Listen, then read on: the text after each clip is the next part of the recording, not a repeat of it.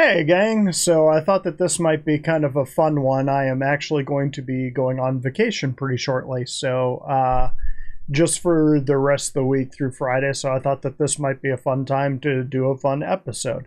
Since I'm actually going to be missing out pretty much on what's the used to be originally the cornerstone of this channel, where I go through the changes on the roadmap. I thought instead this time I might talk about how I would change the roadmap, or at least talk about how CIG could convey the information on what they're working on so that it's a little bit more useful both to the community and so the community could get context. So if that sounds interesting, stick around. I've also got the Cintiq here, so this little guy here. And I thought that it might be fun to go in and kind of talk about what I am seeing as far as cycles for this game are going. And it's more than just the one dev cycle. And we'll get into that. So if that sounds good, stick around. And I just realized that I am wearing a green shirt, which is, again, the kind of professionalism you've come to expect from this channel.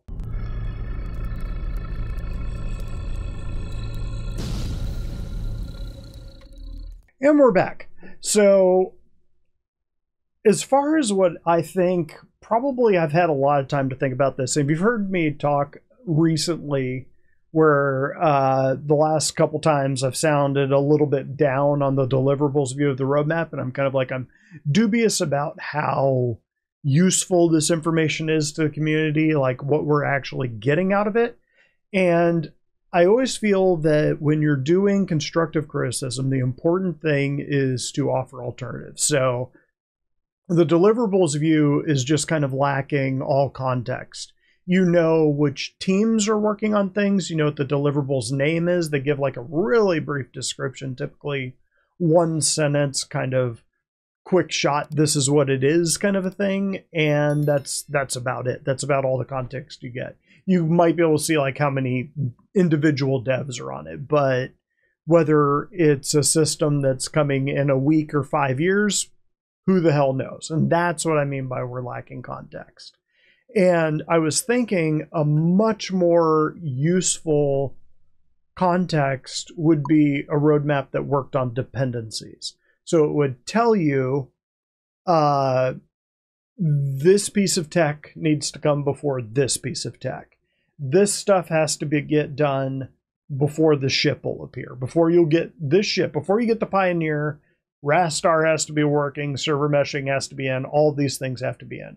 And if you kind of did it on those levels, then it wouldn't be a mystery. People would know I'm not getting X until Y happens. And that kind of dependencies roadmap would be a lot more transparent, but it would also stop setting CIG up for failure, because they feel like they're putting out all this information. They're like, you guys want information, here is everything we're working on. Unfortunately, when we said that we wanted information, that's not the information that we needed, because it doesn't matter if one dev is working on something 1 hour a week for 10 years if we're not getting it for 10 years. I mean, we kind of want to know what's being worked on now, when are we getting the features that we want?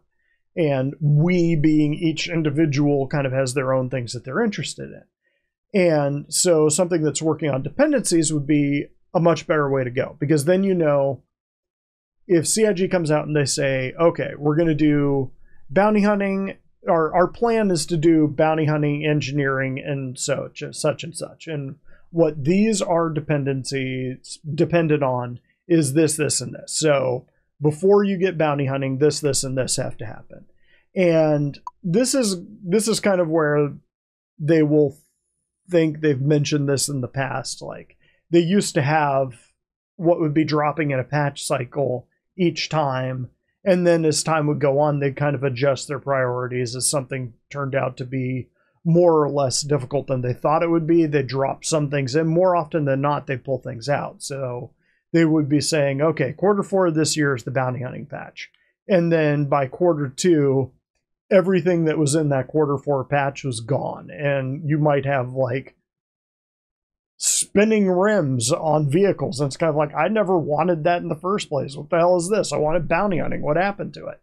but just kind of telling us not only what they're working on, but why. So why is bounty hunting going to come before exploration? Or why is engineering the first thing that you're going to roll out as opposed to this other thing? What needs to be rolled out prior to that being a thing? So in the early days of this project, one of the things that got content creators, and actually not just content creators, but fans of the project, I'd say even CIG itself, in trouble, was they didn't really have content. All they had were these design documents, kind of the broad plans of what they envisioned things would be. And as we would be driving around in our hangars and our PTVs looking at our ships that we couldn't fly yet, and these JPEGs on the screen, all we could do was read these really detailed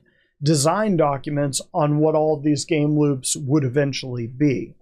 Like I said, that kind of got CIG in trouble because basically people filled in the gaps. And they sort of said, oh, well, they're saying it's going to be this, so obviously this is the plan that I'm going to make. And I'm guilty of this too. I've definitely done this with the Banu Merchantman. Just because we don't know what all these things are going to be, we've got like a trade room on the Banu Merchantman. Does that mean that we're going to be able to pull NPCs in there and they will actually be able to interact with us on a level with Quanta that we can trade stuff with them? I kind of doubt it now, but in our brains, we were kind of thinking, yeah, everything's possible. And CR certainly wasn't walking any of that back. He was all like, yeah, we're going to do everything. And now there's a little bit more realism and skepticism involved as we move into year 12. But one good thing about that was they certainly still have design documents now. And those design documents should be tempered by what they have actually learned in the last decade. And they know the engine now. And so since they know the engine, they can make much more realistic design documents now. And they're certainly working off of those. Rolling out a design document every once in a while now might not be such a bad idea, as opposed to giving us the deliverables view and the release view and stuff like that. Give us a contextual roadmap of these are the dependencies and give us the design document so that we know what's coming, so that we can make up our minds of kind of, yeah, that doesn't really sound anything like it. And we can actually put our 2 cents in because they are making this game for us. And of course, at the end of the day, it's Chris Roberts' game and Chris Roberts' vision. If Chris Roberts wants mining to work this way and nobody wants to play it, it's going to go Chris Roberts' way because it's his game.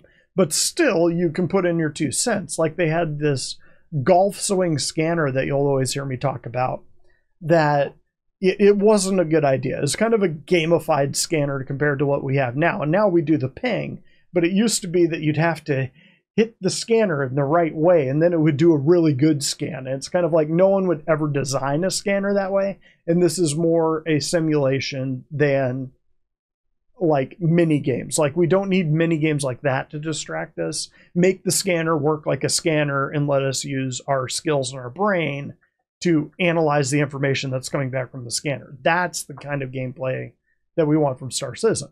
So anyway, that's kind of all I had to say on that. Is better ideas than the deliverables view where we don't have any context. Give us a ton of context, go the other direction. So dependencies and design docs. Like, let us know what you're thinking, and then it's kind of up to us whether we like that or not. Or we can kind of throw in our 2 cents, and if they like the idea, they can take it. If they don't, they can kind of be like, yeah, we're doing it our way. Thanks for the armchair deving, but we're good. Okay, so let's move on to where the next direction I want to go. So let's head on over to the Cintiq here, and I'll start drawing. We're just going to pretend that didn't happen. So let's start with, you've probably seen by now on both my shows and any number of others, Montoya's got a great one on this, and then Salty Mike has a reaction to Montoya saying that it's not the same. I kind of agree with both of them, and I'm gonna say why. So okay, so let's say in an average patch, let's call this let's call it 319. So we got 319 here. You've got your patch. 319 drops. And the way it goes is that it drops. Everybody's excited. So hooray and all that. So everybody's super excited over here. And then kind of boredom starts setting in down here. So everybody, you've played most of the content. It's kind of like, okay, you know, there's not much else to do. And these people will generally find other things to do. They'll either go play other games, or they'll kind of be like, there's not much to do here. And around here is where the grumbling starts. And so this is where people get upset, and they go and they start making posts on Reddit saying the game is dead, the devs suck, everybody sucks. Chris Roberts doesn't know what he's doing, he can't manage the game, everybody at CIG, this is a scam, blah, blah, blah, blah, blah, blah, blah. And then they'll drop the next patch, and everybody's like, oh my god, this is amazing! 3.20 dropped, and all this cool stuff is in there, and new players flood in, and all of this great stuff. And then, you know, everybody's excited, yawning, angry, and going back again. So that is how things have gone. And for those of us that have been in this project since, like, the twos, like 2.4, 2.5 onwards, we're real used to this cycle. Like anyone that's been in the game that long, you go through this thing a few times and you just generally know it's coming. And around here, you'll probably find like another game to play. This is where it kind of sucks to be the content creators like Salty Mike or Board Gamer, Space Tomato, all of those guys, because they have to figure out ways. They know this is coming and this is coming, and they got to figure out a way to make that exciting and keep people engaged. Because I mean, for a few of those guys, this is their career, this is their job. So their whole income is based on CIG making content that engages people over this 3-month cycle. And now I'm going to get into that. So this is typically 3 months.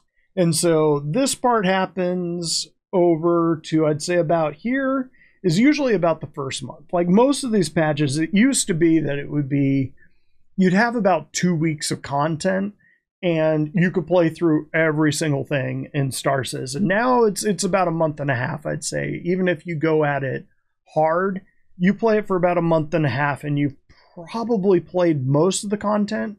After this point, you kind of either have to be playing with a group of other people on the regular, or you're kind of making your own goals. So for example, right now, Night 55, which I don't know if he's recording this, but he should, he decided how many, he would see how many bodies he could persist in his 890 jump.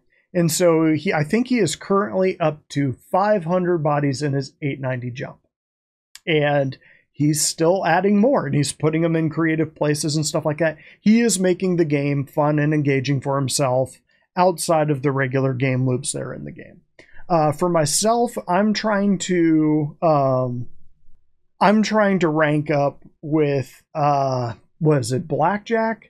I'm trying to get as high a rating with Blackjack as I can, and I've maxed it out once, but it was a few patches back, so I just kind of want to unlock the max bunker missions, but it's kind of a self-set goal. And for the people that have that, they can sometimes play clear out over to here, but even around here, people will start getting bored. And around that time, like for myself, lately I've kind of been playing Satisfactory. I kind of have a build that I've kind of been working on, usually whenever I hit like this stage. And usually you can tell this stage because all of a sudden all the scams and posts start up. The problem is that you get new people who haven't been through this thing, this sort of washing machine a few times, and they don't know that this stage and this stage are a thing. They only know this stage and the excitement up here when they bought in. And that you kind of have to go through this thing 2 or 3 times before you're like, oh, this is just game development. This is just the way it goes. Like, especially early in a project. And yes, I know that we are now 12 years into this project, more or less. But anyway, so this is the usual cycle as you go through this little bit here. The problem we are in is that there's another cycle out there. So let's take a look at that. So on top of this quarterly cycle, which let's go ahead and put this here, you've also got, I'm going to really say that there are 3 of these. So you have a yearly cycle where kind of the same thing happens, is that people will play this patch. So let's call this one. So let's call this 318, 319, 320. And so basically it follows the same path. Is you kind of go through a patch, or you're going through the year and you know this other patch is coming. And so it's kind of the same thing, is that people get more and more excited. Then this comes around, and then out here you have SitCon. And SitCon is both cool and kind of a problem, because basically it means that this patch is typically pretty small, and most of the information around the game, like this general hype generation that you're getting here and here, isn't happening with this patch as much, because they're all focused on SitCon, and they're trying to make SitCon happen. And SitCon is the great big wonder thing at the end of the year, and everybody's amazed by it, and everybody's looking forward to it. But now we have 2 things working against us. We're in this churn on this particular patch where we're here. And also the other problem that we're having is this year, we've really only had this one patch. And so this patch is doing the heavy lifting of both having a yearly cycle where we haven't had much, where it's coming down here. We got 319, I believe, in March, I want to say. And so this was March. And since then, we kind of are doing this. So whereas before, you'd have this cycle happening here, you'd have this cycle happening here, and you'd have this cycle happening here. So basically, for this amount of time, here, and here, and here, CIG would be buying goodwill. And then there'd be kind of like this crash while we wait for SitCon out here in October. So you'd still get like your churn right here, right here, right here, where people would get salty. The problem is that we haven't had that. And so it's been one big patch for the entire year that we got in March, and people have just been getting saltier and saltier and saltier and saltier and angrier and angrier and angrier and angrier as this year goes on. So even those of us that have been here a while are starting to both hear that a lot more, and even some of the people that are like diehard White Knights, like Board Gamer, are starting to kind of ask, what the hell is going on? Like, this is 2 years of this. So last year it was 318 ate up this entire year. And so people were already kind of salty, but we were all like, okay, they got us PES. PES is out. Persistent AE streaming is out. So we're in good shape. 319, 2023 is going to be a different year. And we've kind of been sitting on 319 for, unless they drop 320 here in the next month, and I think that's a possibility. I think we'll get it around mid-September, but that's still half a year that we sat on the 319 patch, which for a little while there wasn't working very well at all. And basically since PES dropped, they told us that it would be breaking a lot, and they were correct. That doesn't change the fact that for many people, the game was broken. So, I mean, yeah, you can kind of hear it and understand why and still be frustrated with the project. And that is kind of where people are right now. Now I'm going to add in the third cycle that's at play. So this is the yearly cycle, sort of playing both the patch cycle, which would normally be here, here, here, and then SitCon. We've got this for an entire year, compounding with the cycle of a patch. So we have both a patch cycle and a yearly cycle, kind of compounding the saltiness of everybody. But there is a third ring around that whole thing, and that's the one that I'm going to get into now. So now we're going to take this year and squish it down, because what we're actually looking at now is the whole game dev cycle. And so basically what happens here is a game drops into alpha. Everybody's excited. They hype it up, they hype it up, they hype it up. The Kickstarter goes crazy. People are ecstatic. Everybody thinks it's an awesome idea. And yeah, that's us there. Then it starts going and going and going. And people start realizing, wait a minute, this thing's actually, they're not going to finish this thing in days. It's going to be years. Like, I don't know how many of you heard about Days of yeah, I think it was Days of Dragons. This guy had this Kickstarter, and I think he was a solo dev, and he just wanted to make a game with dragons. He just thought it would be cool to kind of have a survival game with dragons. And so, I mean, he just sort of used basically default free to use assets that were on the Cry engine, or the what's the other one? The other engine that's out there, one of the free engines. And just decided to put that out there of kind of, hey, this is just kind of the idea that I'm thinking. And a couple of the big streamers kind of saw it and said, that's awesome, and picked it up. And the dude made way more money than he thought he was. Stop me when this starts sounding familiar. And he was kind of like, crap, well, okay, I could throw this in the game if I get more money, or this in the game, and this in the game, this in the game. And you can have these things. And the problem is that eventually the Kickstarter ended, and he had to start making the game. And by then the scope was so much larger than he had originally planned. He was kind of like, well, shit, now I got to make this thing. And so, yeah, people went from this to kind of, what was going on with this project? I gave you money. Am I going to get anything for this? Because there really wasn't a game. It was just basically stock assets from the shop. And people were all like, yeah, this isn't what I pledged for. What's going on? I think he actually got sued and started hiring people.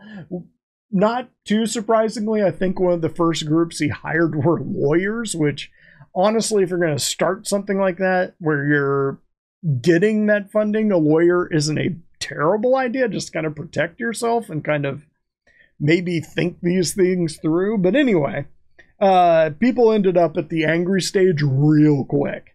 But that's kind of the way that these things go. Oh, and I think he's actually releasing it now. So he did actually come back and make good on the promise. But anyway, so you kind of go through the whole thing here where, especially on a big production, you're going to get a very similar cycle with the whole project of producing a game. Especially if it's going to take a long time, people are going to get upset.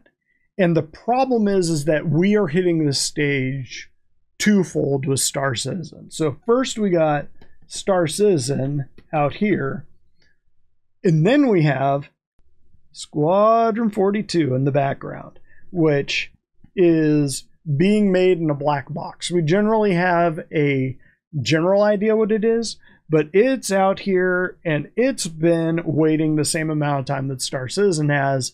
And not only that, but it's sucking up all of the resources, at least from a lot of our points of view, of Star Citizen. And so Squadron 42 isn't coming out, Star Citizen isn't coming out.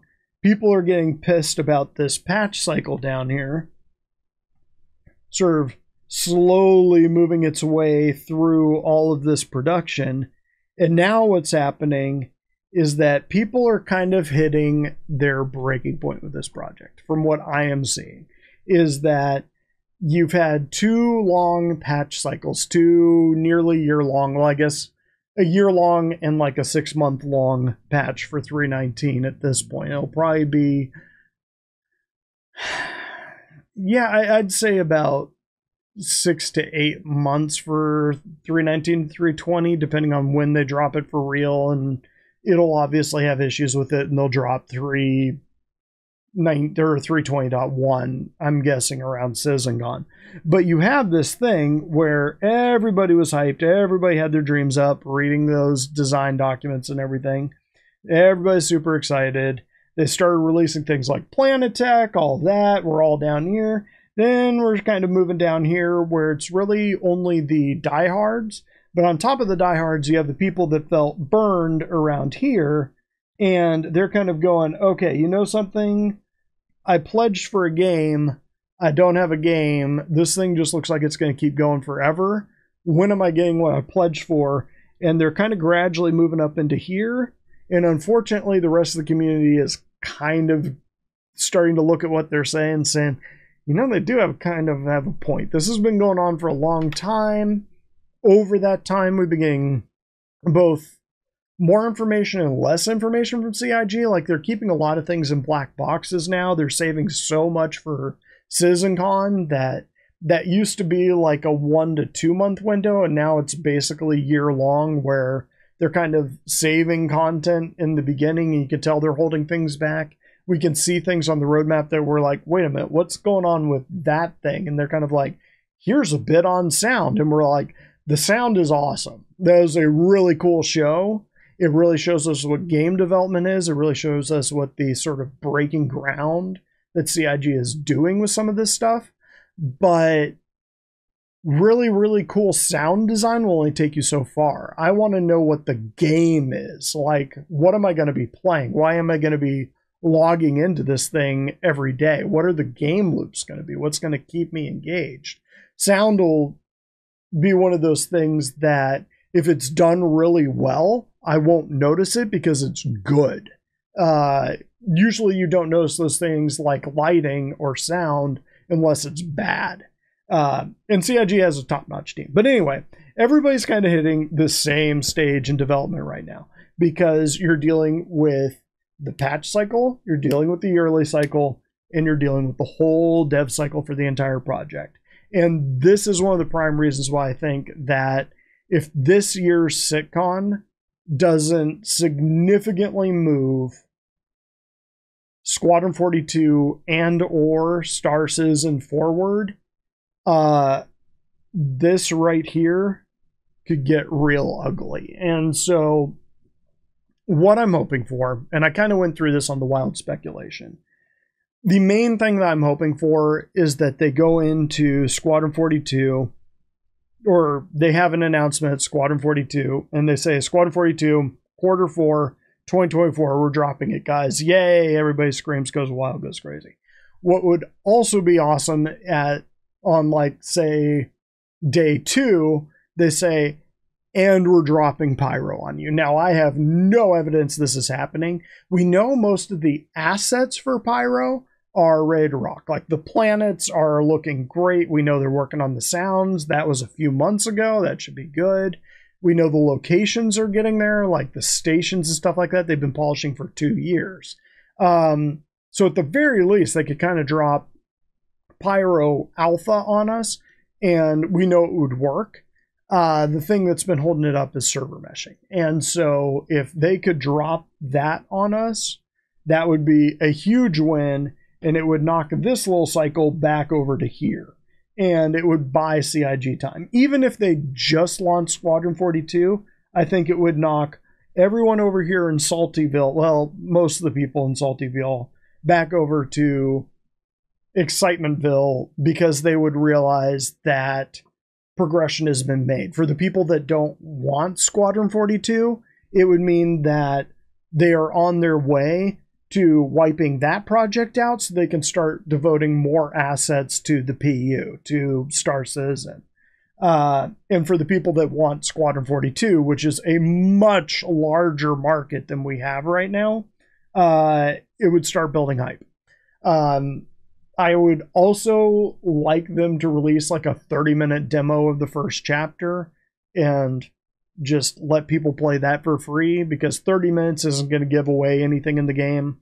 Like, let them just do one quick patrol mission or something like that, interact with the NPCs who aren't just standing on chairs, would be awesome. Again, not in the game, or I mean, not in the cards. They haven't announced anything like that. But those three things would, the community would explode. But I think even if they just announce Squadron 42 is dropping, that would be huge. And I fully expect that.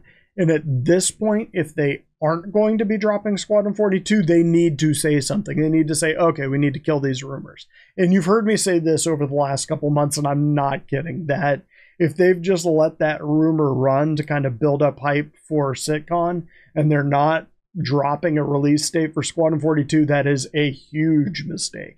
And again, I've said it before, and I'll say it again, I'm not going to quit on this project until it goes belly up or they release it. Like those are the two options.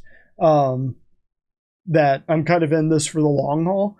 Doesn't mean I wouldn't be really disappointed. So I do think that even if it's a lackluster SitCon, Starfield dropping when it is might actually be a good thing, because if they have to zero in and focus on Squadron 42 next year, then having Starfield in the mix and having people playing that and being distracted by that, as opposed to constantly being 1,000 feet down in Star Citizen development, might not be a bad thing. People might need a reset to kind of jump away, play another game that has some similar elements, and then come back and remember why they love this project in the first place. But if they could do any of those three things, it would be great. I wish they would do all three. I don't know about the demo, but I could see them possibly dropping Pyro and a Squadron 42 launch date. And that's about all I got for this one, guys. So let me know what you think. Again, I'm going to be on vacation, so I will read all your comments when I get back. Be good to one another, and catch you next time.